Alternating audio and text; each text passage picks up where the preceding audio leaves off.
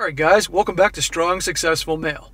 So for today, going to go over an article where a woman shares her story about how she can't get her wealthy boyfriend to marry her. And she goes into her story and talks about the situation with him, where basically she's in a very good relationship. She's very happy, they have a good time together, all that. But she wants that goddamn ring on her finger. And this guy, as it turns out, he's an extremely successful young guy. She says how he started a company when he was 23 years old. And then over the course of a few years, he got to the point that he's making millions of dollars a year. And of course, she's benefiting from all this in terms of all the fun vacations and great lifestyle and all that. And it's all great. But like I said, she wants that ring. And it's frustrating her and driving her crazy because he won't do that.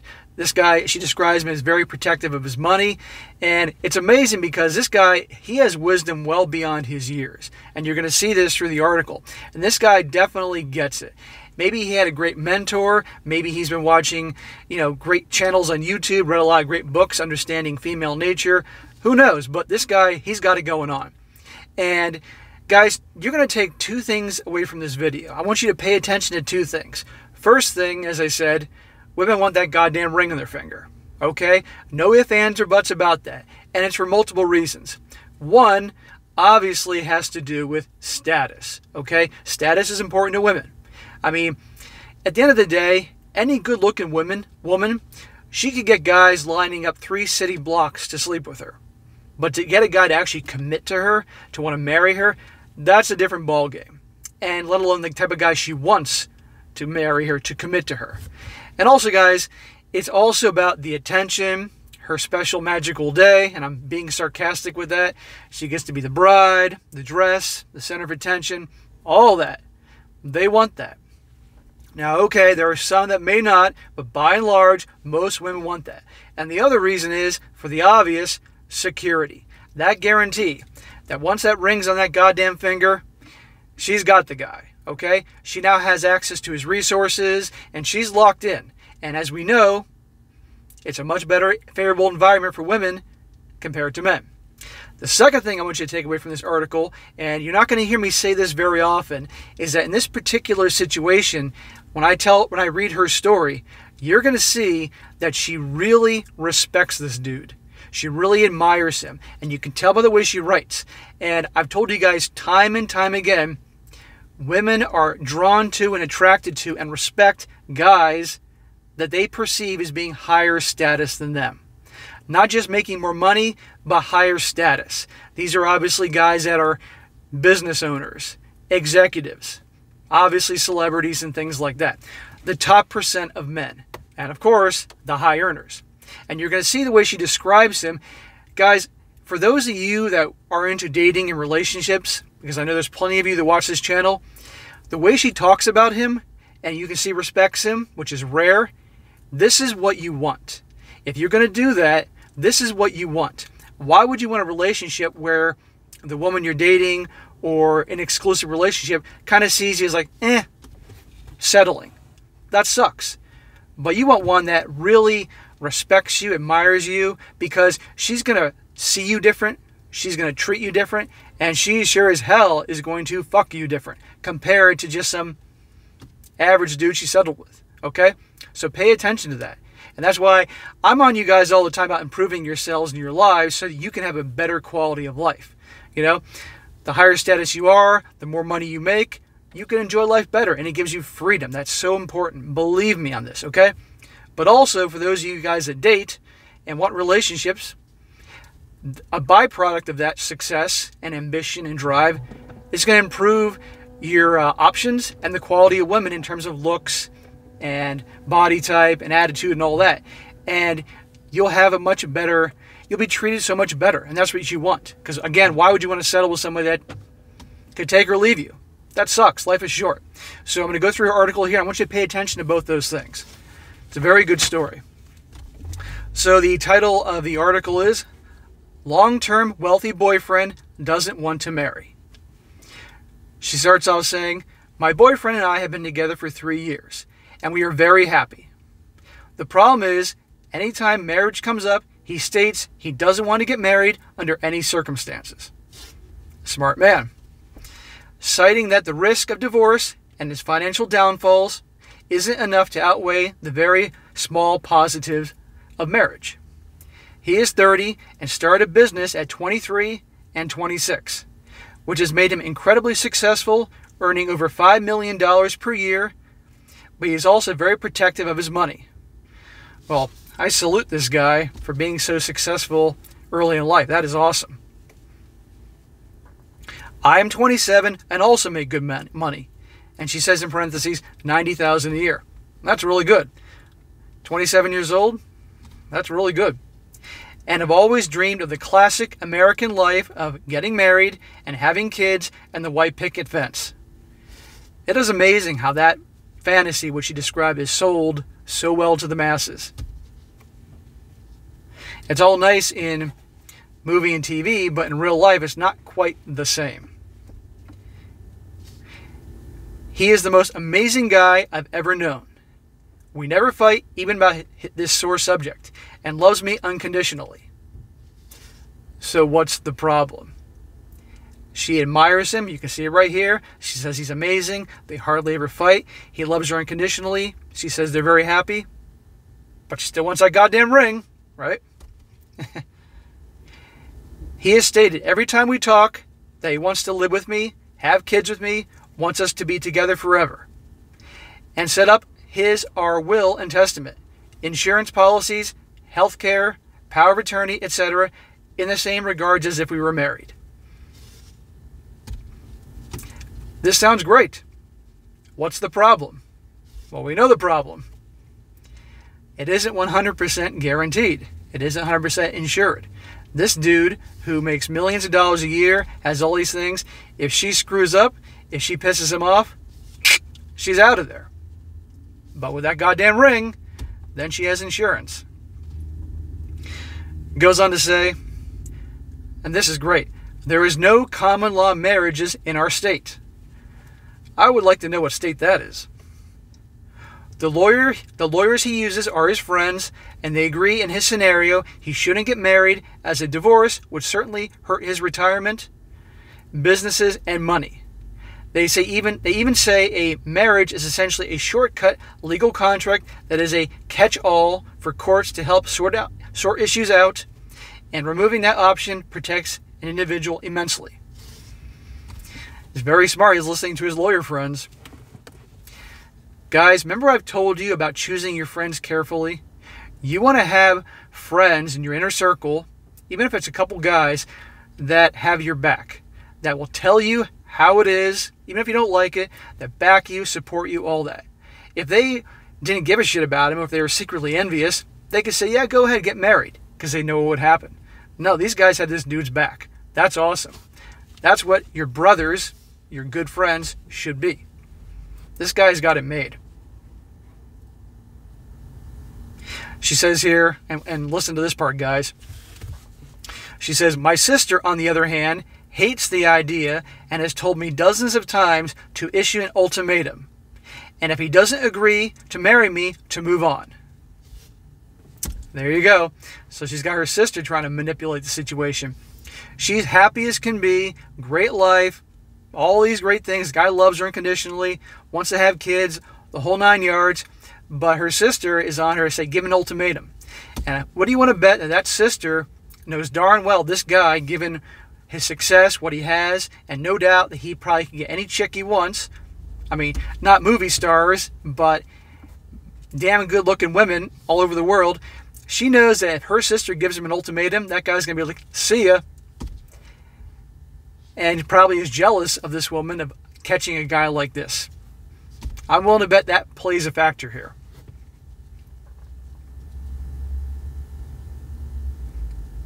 Hang on a second, guys. I hesitated this because I don't want to lose this man just because I can't introduce him as my husband or the state doesn't recognize us as such. He is very principled and strong-willed too. Very calm and never raises his voice. I know exactly how it would play out if I issued an ultimatum. Listen to this. He would be upset, but tell me he loves me and hopes I will find what I'm looking for. In other words, in a way that's not harmful or nasty, okay, See ya. Right? Because this guy is not going to budge. His success, his wealth, and he's not compromising for anything. And what have I told you guys about how women love a challenge? This dude is a challenge. He's not a dick to her, treats her well, all that. But she knows his word is law. And she can't change him. He is a challenge. And women like the challenge. And you can see by what I'm writing here, this girl respects the hell out of this guy, admires this guy. And she knows instinctively, if she gives him an ultimatum nicely, she's out of there. And that's the position you guys want to be in. To have them know that if they screw up, you can replace them. They're going to treat you a hell of a lot better. They're going to be on their best behavior. There are going to be some of you listening to me right now that aren't going to like what I'm saying. I'm going to get a lot of insults, I know it. But at the end of the day, it actually does work both ways. Because if you are in a relationship, man and woman, man and man, woman and woman, whatever it happens to be, if you know that the other person can pick up and leave at any time, both of you are going to do your best to make it work. Be loving, supportive, helpful. Take care of yourselves physically. You're not going to get fat and out of shape because the other person is going to lose attraction. You're going to try harder. You're going to make it work. But once you're locked into a marriage, as I'm sure many of you know darn well, that incentive to be the best version of yourself goes out the door. People stop taking care of themselves physically. They get fat and out of shape. They stop making the effort to date. A lot of the women certainly stop sleeping with the guy. That's a very common thing. Lots of things. People are better off not married, in a relationship if that's what they want to do, and go from there. See how happy she is. Do you think that she's going to be the same towards him once a ring's on her finger? I think not. She goes on, I completely understand where he is coming from, and I admit that the actual difference between being married and lifetime boyfriend and girlfriend is mostly paperwork. But am I crazy to think I would be unfulfilled without that paperwork? Well, this is going to depend on her, but society has brainwashed people that they got to get married and do all that for happiness. And guess what? There ain't no happiness.